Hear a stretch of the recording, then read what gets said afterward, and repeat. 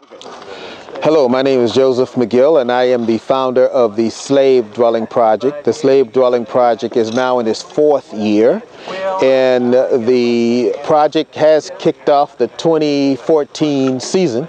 And what an appropriate way to do it right here on the property of President James Madison. And we're here building a replica of a slave cabin that was here on this property, and it's going to be assembled here on this property. I'm a part of it, and I got the call a few months ago with this opportunity, and I accepted. So here I am, and you see in the background here this slave cabin that's going to be here for interpretation. And it's great that it's going to be here on this property of one of our founding fathers, where it's a testament to the fact that this is a subject matter that needs to be addressed. But also with the 2014 schedule, there is going to be more first. I'm going to be adding to the 51 slave dwellings that I've already stayed in the 12 different states. I'm going to be adding 2 more states this year. The states of Tennessee and the state of Massachusetts and the District of Columbia.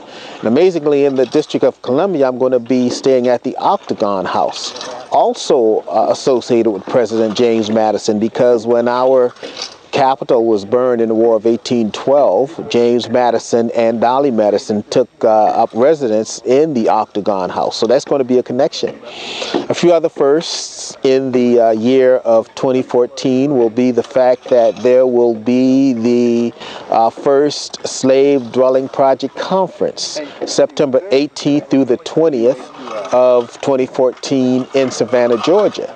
So I'm hoping to see a lot of you at the conference. Come on and learn more about why it's important to save and restore and maintain and sustain these slave dwellings to help tell the part of the story that is so often neglected. So I hope to see you interact with the project through the website www.slavedwellingproject.org. That's www.slavedwellingproject.org.